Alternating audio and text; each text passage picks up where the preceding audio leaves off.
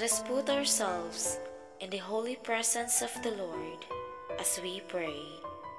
In the name of the Father, and of the Son, and of the Holy Spirit. Amen.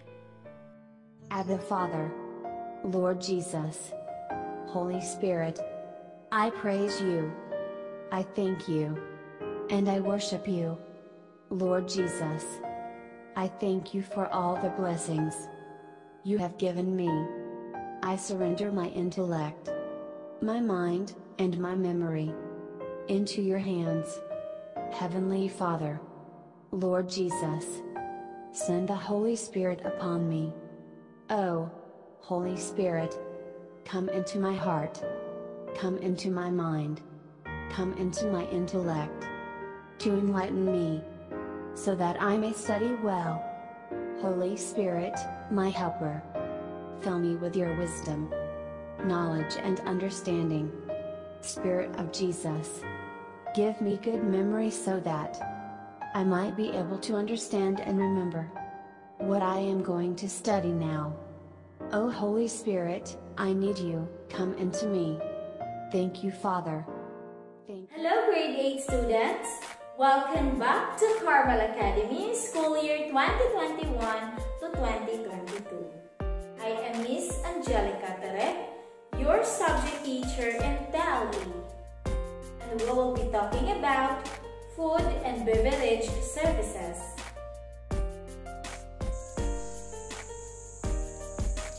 Food and beverage services, defined as the process of preparing, presenting, and serving of food and beverage to the customers. For our objectives, at the end of the lesson, you are expected to explain the concepts and principles in providing a link between the kitchen and service areas, discuss precautionary measures and observance of hygiene and sanitation in food and beverage handling, enumerate the duties and responsibilities of the food service personnel, and cite the importance of communication and interpersonal skills between and among food service personnel.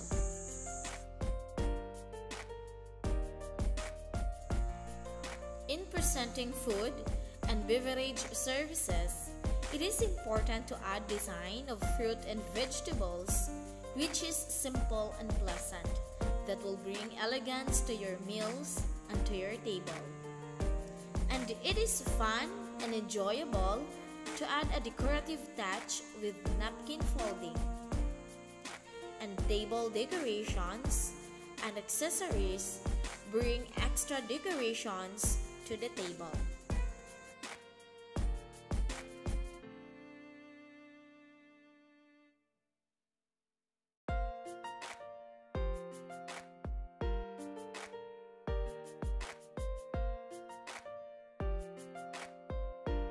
In an organization like a food service, communication and interpersonal skills are utmost importance for smooth, well-coordinated, and efficient operation of the food service. Communication is the act of imparting or relaying messages or information to one or more persons. It can be one-way communication. It can also be a two-way communication. It can be direct communication, and it can also be an indirect communication. When we say one-way communication, it is when a person sends a message to another person and receives no feedback of any kind from the receiver. So, the person gives instructions or directions through memo or email. So, one-way communication example is kanang naay nag-discuss or nagbasa lang ka, nagtanaw lang ka sa mga print or nag-watch ka og TV. So, you play the role as the receiver. And your sender, dili siya maka-receive og feedback nimo. Kay maski pag nagtanaw kay TV, then mo react ka sa TV, dili na pasabot nga two-way communication na. Tungod kay walay ma-receive ang sender nimo nga ikaw ang receiver. Another example is YouTube. So nagtanaw ka og YouTube and then ning-react ka sa YouTube. So walay ma-receive si sender. So you will be the receiver.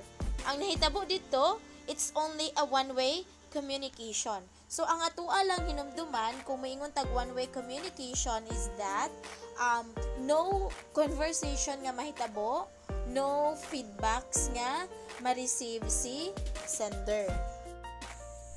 When we say two-way communication, it is wherein one person responds or sends back the message to the other person. So, ang isa ka tawo nag-send bitaw siya og kanang information or na siya gisend nga message. So, the receiver will respond to that sender. Na siya i-respond sa sender, na siya feedback sa sender. Example ana is direct nga nag-istorya, no?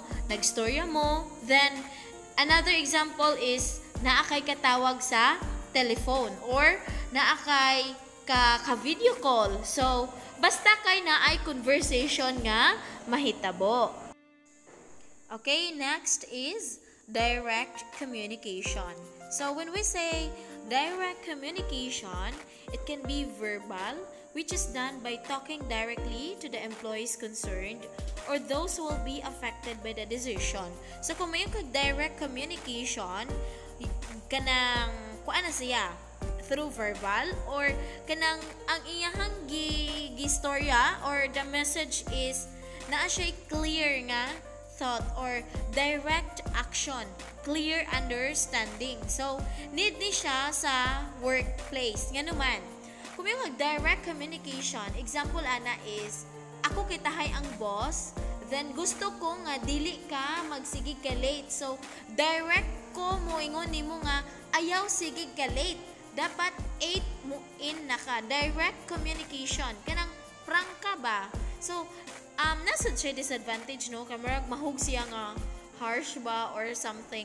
Pero kung ato siyang tan-awon into in advantage side sa iyahang kaayuhan, it is kanang nunid na nga maghunahuna pa kag haon sa may buot ipasabot day atong iyahang giingon. So direct na ang iyahang giingon. So clear understanding and clear direct action. Now let's talk about indirect communication. So when we say indirect communication can be in writing or that is through memo and directed to the employees concerned.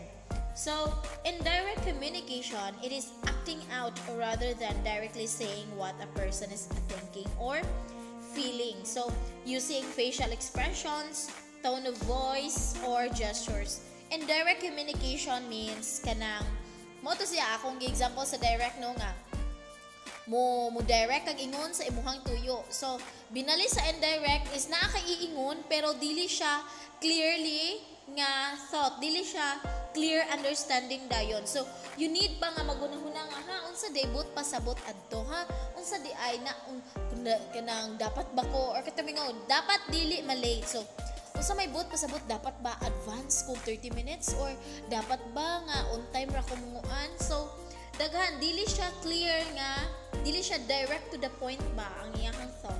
Indirect communication. So isa po dadto kanang padadaan lang kag memo or padadaan lang kag suwat. So indirect communication. So effective communication requires good interpersonal relations. And good interpersonal relations means in the food service get along well. So, dapat sakto kag tagad sa tanan nimo nga katrabaho. Each employee, whatever his or her position in the organization, behaves in accordance to the rules and policies of the organization and is committed by its vision and mission. So, friendly yet professional para harmonious ang atuang workplace. There are other techniques to establish good relations with the employers and employees. And this technique is known as positive reinforcement. So what is this positive reinforcement? It is based on the assumption that human behavior is determined by responses to stimuli or environmental conditions, and a person's behavior can be changed by changing the environment to which the person responds. So kani di ay si positive reinforcement, it will help increase positive behavior. So there are two types of reinforcement. Gitawag na siya og tangible reinforcement and intangible reinforcement. When we say tangible reinforcement, mga tangible dawat nato bonus or prize, mga premyo or rewards, no? Rewards nga atong mahikam. So tangible, madawat nato. While intangible reinforcement, ang atong madawat ana are praises or words of appreciation. So mga encouragement or motivation gikan sa ato ang mga head para sa ganahan ta mo trabaho, no? Motivated kaayo samot nag-tangible reinforcement. Now let's move on to duties and responsibilities of the food service personnel. Duties are tasks assigned to every member of the food service team in accordance to the position he or she occupies. So together with the duties are responsibilities. So, he or she is accountable for finishing every task in accordance to industry standards. Duties, task nga imuhang gi-assign. Responsibilities, imuhang mga accountable nga dapat jud nimo humanon kanang task nga imuhang nga ilang gihatag nimo. So mo na imuhang responsibility. Ang duty nimo katong mga task nga imuhang gamon. Specific jobs require specific duties and responsibilities. In turn, this requires personnel with specific qualifications to do the job effectively and efficiently. So para execute nimo tarong og effectively ang imuhang ang task nga gi-assign, dapat mo fit siya kung unsa imuhang job description.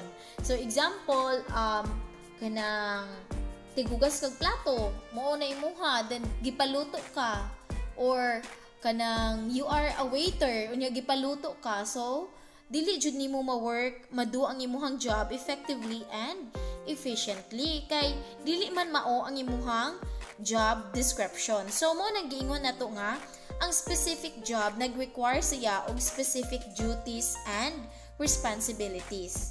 So the following are the various personnel in the food service establishment. First, we have the manager. The manager is the overall in charge of the operations of the establishment. He or she should be meticulous about cleanliness, prompt service, good quality food, and cost-saving techniques. So, si manager, mo siya ang kanang overall nga mag-manage sa negosyo. So, successful kanang manager inspires confidence in their subordinates and also make the subordinate aware that they have confidence in them. So, kung ikaw ang manager, dapat po ifa-feel nimo sa imuhang mga subordinate or sa imuhang mga kauban nga kanang salig kanila, nga kaya na nila, no, na kay confidence nila. Good managers also try to consistent in their behavior and in enforcing rules and policies. So, as the manager or as the head, dapat kanang naa kay mga rules and policies nga giset ana nga establishment.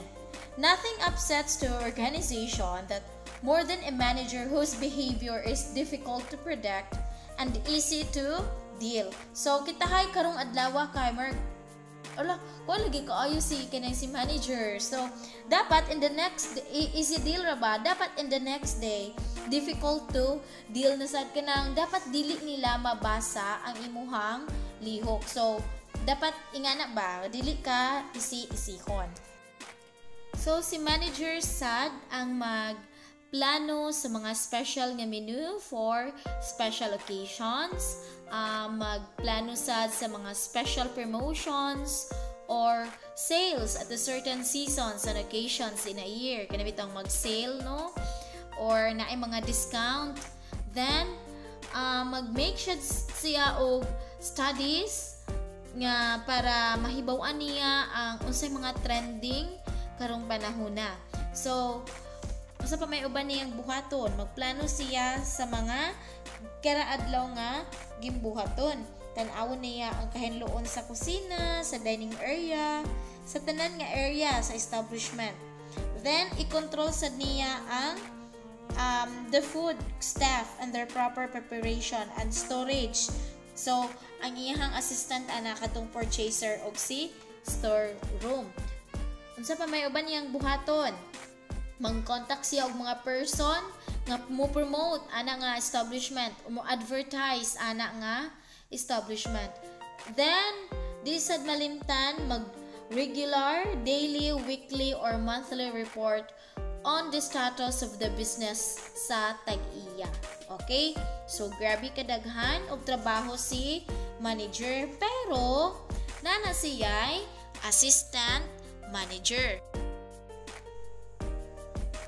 The supervisor. So, the supervisor helps the manager in directing, controlling, and supervising personnel in the day-to-day operations. So when the manager is not around, the assistant manager takes over the responsibility of overseeing the activities of the establishment. So kung tingbisi na, mag-monitor si supervisor para ma-ensure niya nga efficient pick-up of the food items. So samot kanang peak hours.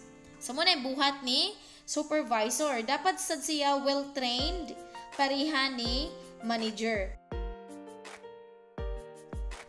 Next, we have the chef cook.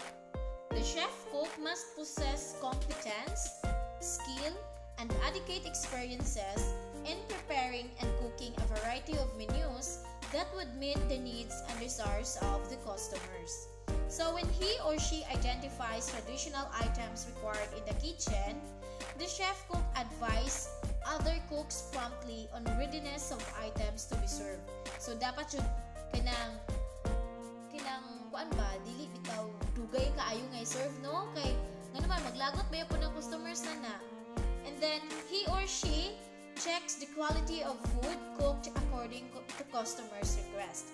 By the help of the assistant cook helps the chef cook in preparing and cooking the specific food ordered by customers. Just like the chef cook, he or she must competent and knowledgeable in food preparation.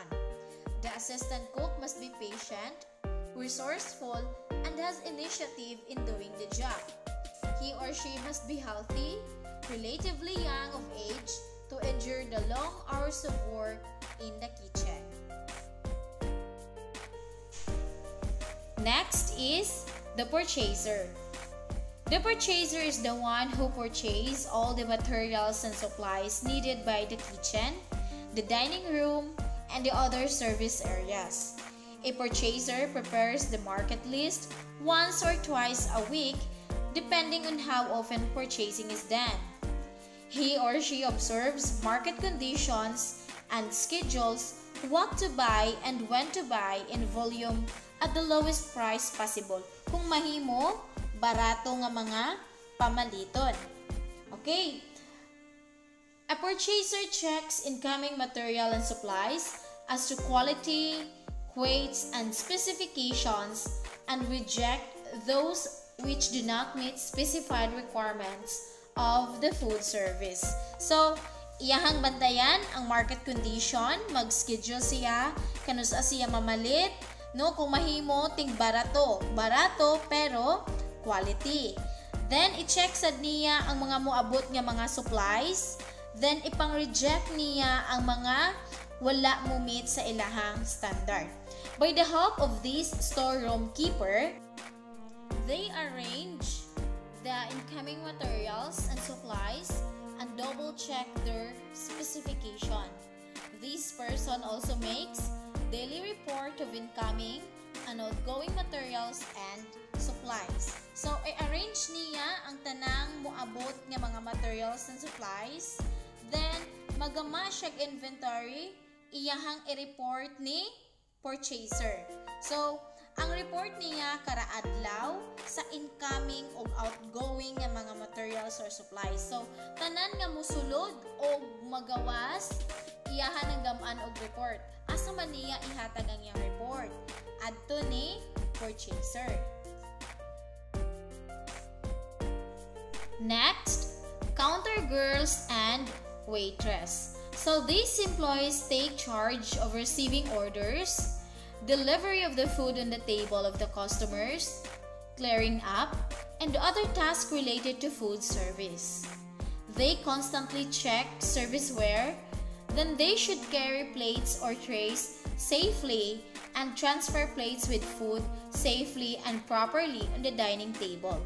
They should be highly trained and they should be physically and mentally healthy. They should have a pleasing personality and have a good command of language, tolerant, know how to deal with the customers in a professional manner, and have a good knowledgeable of the different dishes offered by the food establishment. So, muna yung trabaho sa mga counter girls o sa waitress. Sila ang maghatag sa food sa customer. So, dapat they should carry their trays safely kay basig mayabuan si customer. They should i-greet nila si customer. They should be physically and mentally healthy. So, dapat sa to na sila'y pleasing personality.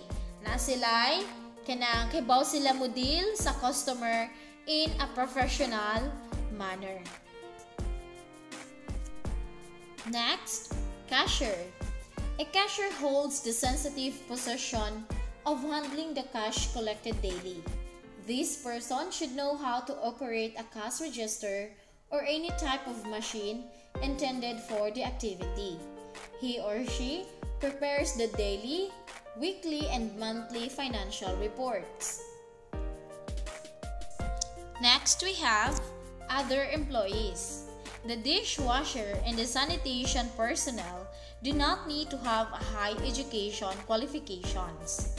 The important consideration is that they are highly trained for the job, which means that they possess the skill for the job and have a good attitude toward their work. So, wala nag-need of high quality education o high educational background si other employees kanang tiglimpyo or tig-hugas og plato. Unsa may importante nila? Dapat lang naka-highly trained sila ana nga trabaho, which is kugihan, no? Then dili sad kalimtan og saktog pamatasan. Our next topic is all about cleaning and clearing the food service areas. Cleaning and sanitizing are procedures in any food service operation that require time, labor, energy, and chemicals. Proper and thorough cleaning and sanitizing in a food service results in a maximum protection of employees and customers. Cleaning is a two-step process that occurs when a cleaning agent like a detergent is put in contact with a soiled surface. So, unsa may mga gamiton kung cleaning ang atong hisgutan? Detergent, brush, scrub, soap, and water. So, cleaning lang, man limpyo. Sabunan, brushan, kuskuson, then dili kalimtan ang tubig. Pero kung maingon ta og sanitizing is done immediately after cleaning. So, after ka mang limpyo, isunod dayon si sanitizing. All food contact surfaces must be sanitized to lower the presence of harmful microorganisms to safe levels. So, these contact surfaces include the use of the dinerware, flatware, beverageware, equipment, and work surfaces in the kitchen. So, na two types of sanitizing. The heat sanitizing and the chemical sanitizing. So, kung may heat sanitizing, this is exposing the surfaces to a high heat long enough to kill harmful microorganism. So, kana lang kasagaran nga gibuhat bitaw nato sa atoa pag sanitize sa ato ang mga kitchen utensils. Kanang magpabukal taog, ininit, then ato siyang ilunod didto, no, ihumol ang ato ang mga gamit sa ininit nga tubig. Next is chemical sanitizing. This is sanitizing through the use of chemicals. One of the reasons for choosing this method over the heat sanitizing is kanang less siya og energy work. Kaya nga naman, gamitan lang man nimo og chemical. Di pareha ni heat sanitizing nga magmanual bitaw ka og sanitize pag init pa ka. So, imuha pa tong i-sanitize imuhang mga utensils. Unlike ni chemical sanitizing nga, dali ra siya. Spray lang, no? Chemical sanitizing also gamiton siya sa mga lugar, kanamitang mga lugar nga ay ko inag imuhang initan og tubig tanan yung imuhang lugar sa imuhang establishment samot na sa kitchen. So mo nang gamit sad si chemical sanitizing kay pang sprayhan na lang nimo, dali ra kaayo.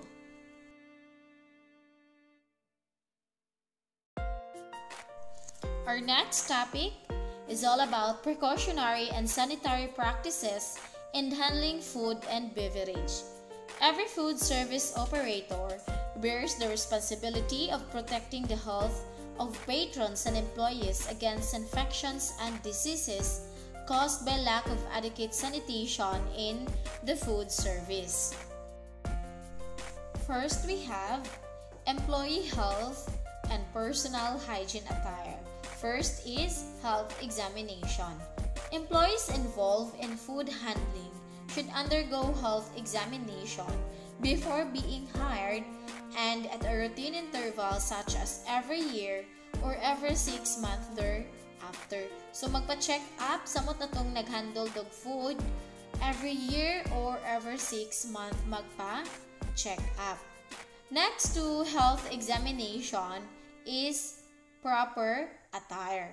Proper attire includes wearing of clean, washable clothing. Employees' clean aprons are essential and hair restraints, sa may example, hairnet, bonnet, or caps. Employees prevent hair from falling into the food and to discourage the food handlers from touching their hair. Sorry for the typo error. Pero masabdan naman siya. Okay, so proper attire. When you are serving food, no, food services, dapat jud naka-apron, naka-hairnet or naka-bonnet or naka-caps para ma-prevent ang mga mahagbong nga mga buhok. Then mura siya ma-discourage ang atong self nga magsigitag hikam sa atoang buhok, which is not good when you are handling food items. Okay? So, proper attire. So, mag-apron, then dapat sad neat ka tan-awon.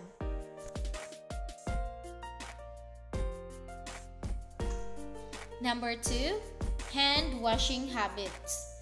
The hand is the most significant agent that causes the spread of foodborne microorganisms. Because of this, employees involved in the production of food in the kitchen and the service of food in the dining area should strictly observe proper hand washing whenever and wherever needed. And here are the occasions where proper hand washing is a must. Example, when starting to work in the kitchen and dining area. Before ka mo work, maghugas ka og kamot. When returning to work after a break, gikan ka nag-break time, mubalik ka og work, manghugas ka og kamot. When handling raw food materials, example, itlog, mga karne, gulay, so, manghugas og kamot. When treating a cut or wound, kitahin na samad ka, after ka mag-treat sa imuhang samad, manghugas og kamot. When coughing or sneezing, nag-ubo ka, nanghatsi ka, manghugas ka og kamot. Handling waste, both human and material. Gikan ba ka nag-CR or gikan ka ng limpyo, manghugas og kamot. When using tools, utensils, and equipment, magamit ka sa mga utensils, mga gamit sa kitchen, manghugas og kamot. Or bisag unsa pay imong buhaton, when it is necessary to wash your hand, wash your hand. Number 3, other personal hygiene habits.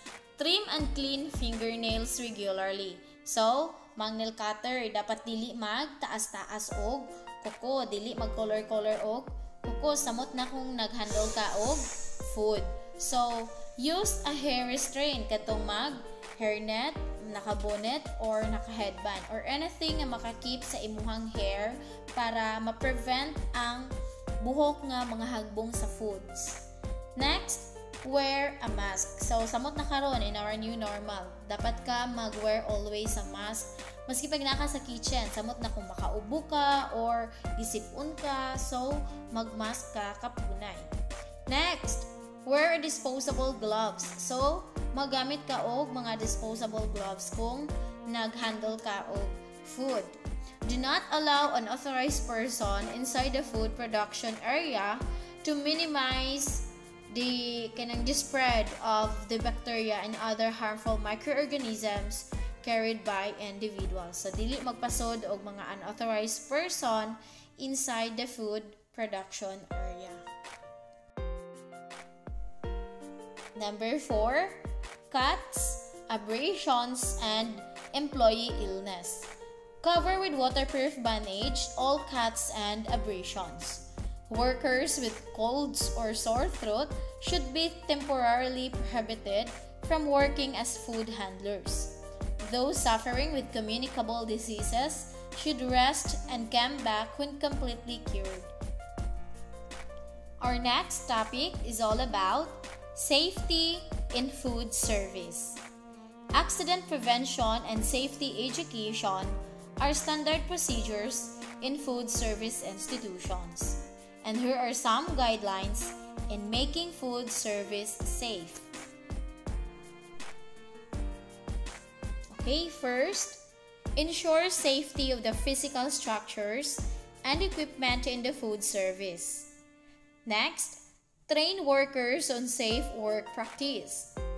Prevent slippery floors caused by careless spillage of liquids from receptacles or containers or dropping of slippery bits of food on the floor. Maintain orderliness at all times. A place for everything and everything in its place. Conformance with the fire prevention and safety regulations for safety at all times. So, balik na sa number 2. Train workers on safe work practice. Kung may tag-train workers, di ba, in every job description, they should be highly trained. So, nga naman, unsa may mahitabo kung wala di ay ka matrain. Kung example, storeroom keeper ka, di ba, mamusat ka sa mga incoming nga mga equipments or kanang mga gipang kumpra kintahay, gipang new purchased. So, kung nagbusat ka dito bugat, then wala nimo na mao-opposition ang imuhang lawas, manakit ang imuhang likod or maunsa pa na imuhang mga kabukugan dira. So, munang dapat naka-well-trained ang atuang mga trabahante. Example, nanghipos og tray. Wala nagtanaw sa iyang gitanawan, nakabangga. Hagbong ang mga gipang bit-bit. Malas pa kung makaigo ka og customer.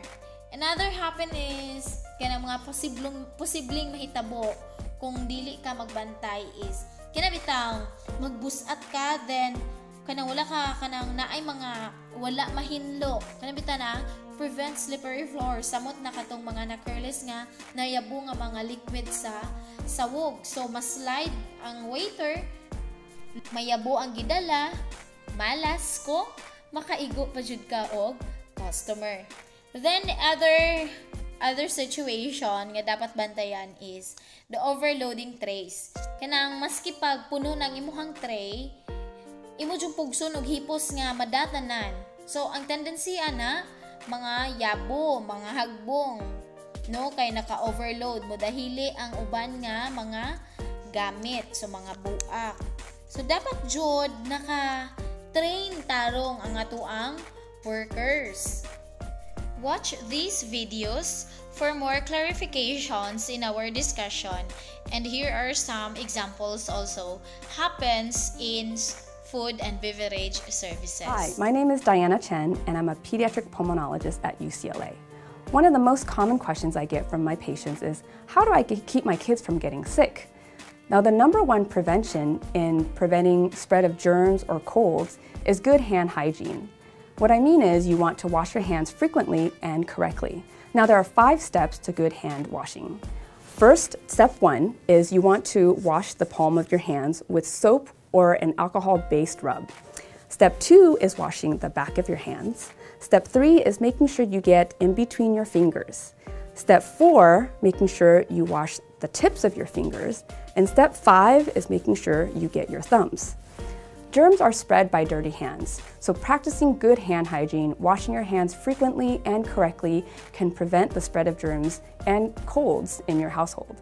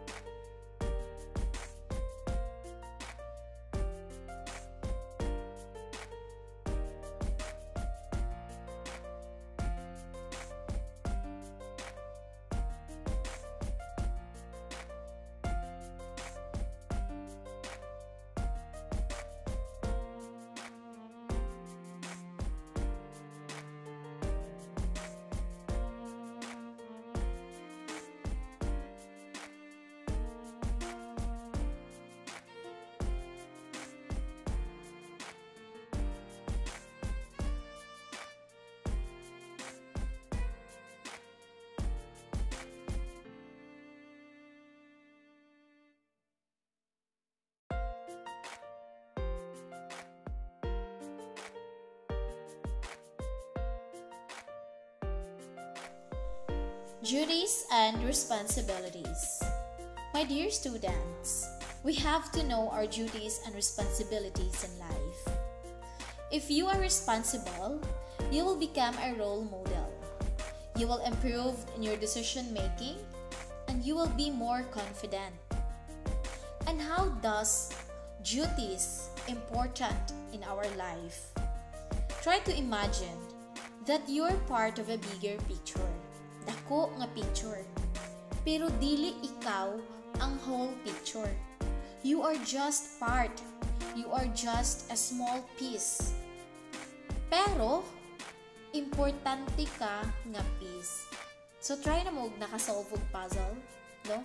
Dili ikaw ang tibuok puzzle. Pero, usa ka piece adto nga puzzle.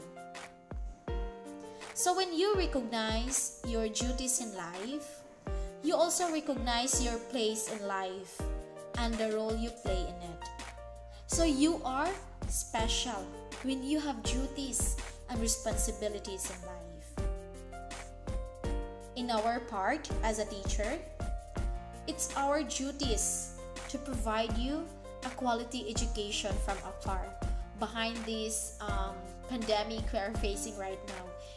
It's our duties to still provide you a quality education, and it's our responsibility to finish making our virtual discussion and explain it well for you to understand our lesson. So, I hope from now on, be the small part of that whole picture.